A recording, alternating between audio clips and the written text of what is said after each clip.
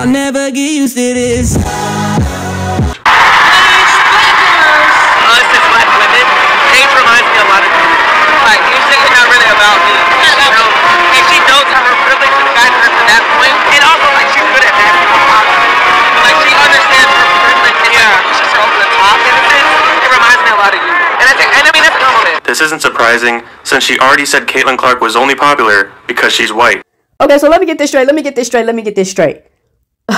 I thought Caitlin Clark fans were the ones that were arranged, have racial issues, and they're causing all the racial problems in the whole entire big world. Oh, here we go again. So I said I was done with the WNBA, right? But this really is a bigger issue. What Asia just said right there. I cannot believe what comes out of people's mouths when we talk about privilege, right? And let me say this. I like A'ja Wilson. I like her game. But this is a bad look for her. This is an absolute bad look to go and to insinuate that not only Paige Bueckers, but also Kelsey Plum, that your privilege girl is what got you here.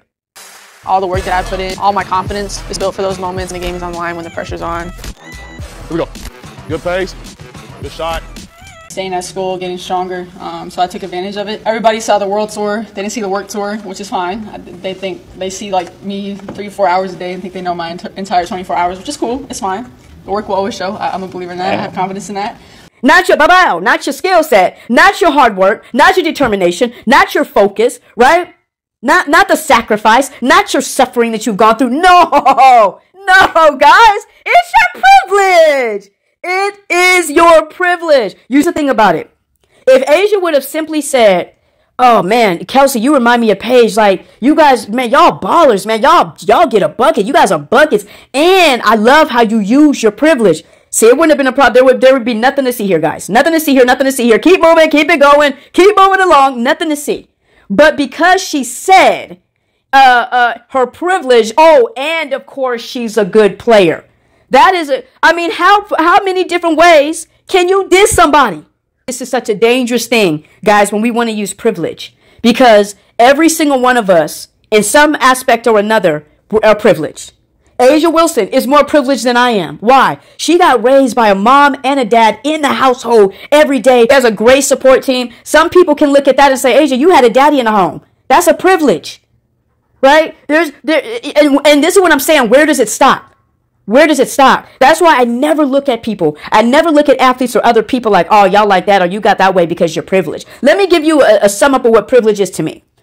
Privilege is to me when something is passed down to you that you take for granted or you mismanage or mishandle. That's privilege, right? When you got it easy and you don't even recognize you got it easy and you're fumbling the ball. Privilege is not when you're working hard like Kelsey Plum is doing right here.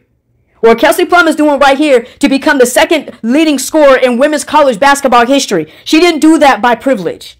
She did that by hard work, right? A'ja Wilson, why I won't say that she's privileged myself, because I don't know what her parents went through to give her a better life, right? Somebody sacrificed. And if somebody had to sacrifice, that is not privilege.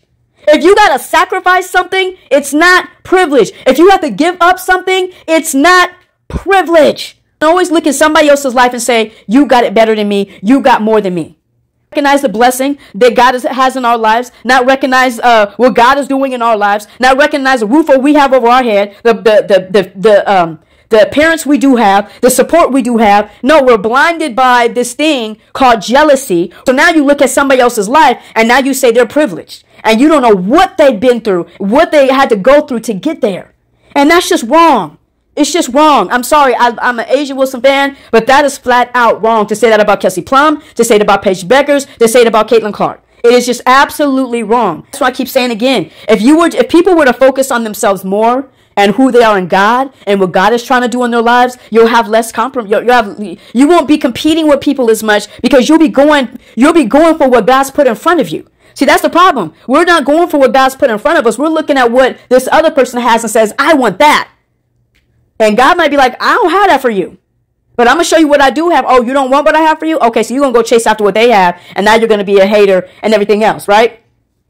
It's just absolutely insane. And then, oh, yeah, I understand what A'ja is saying. Da, da, da, da. Okay, but like I said, not unless you're really, really, really struggling in life.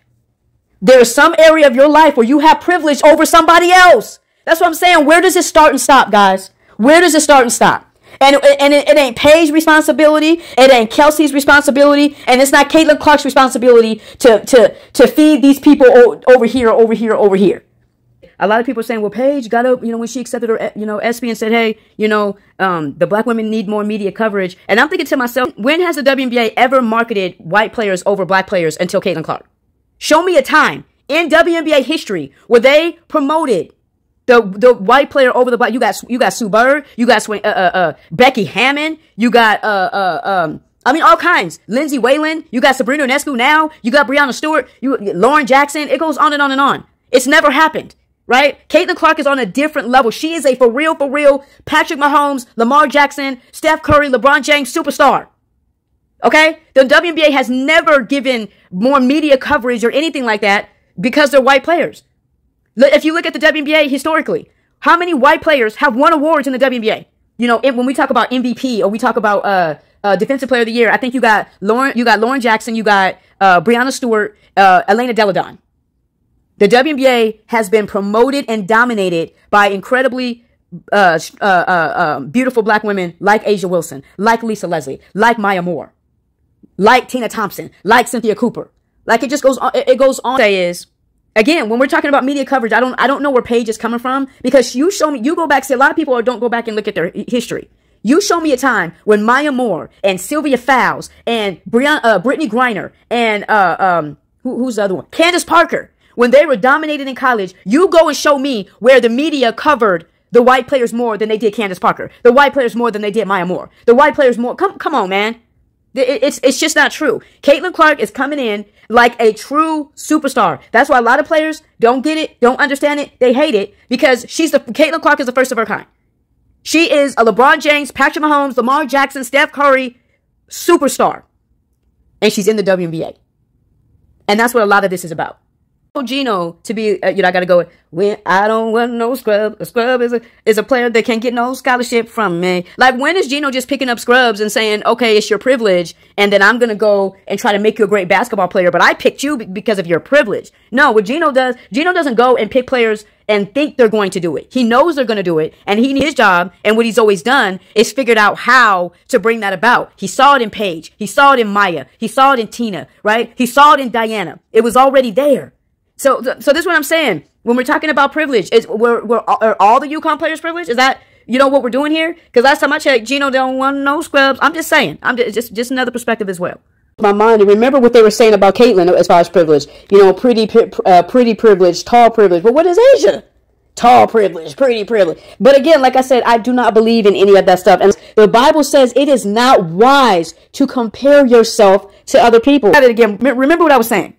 It says each person should test their own work, right? So when we're looking at work, this is what I said before. How can somebody have privilege if they're putting in work? You see what I'm saying? This is why the Bible be making sense. Y'all don't understand it, but this is why the Bible makes sense sometimes. But it says each person should test their own work and be happy with doing a good job and not compare themselves with others.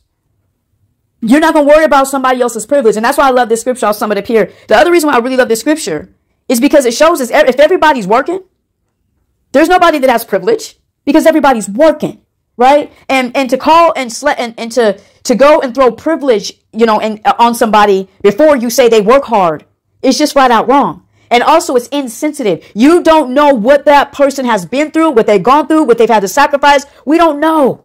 You don't know that person's story to put a judgment on them. You know what I'm saying?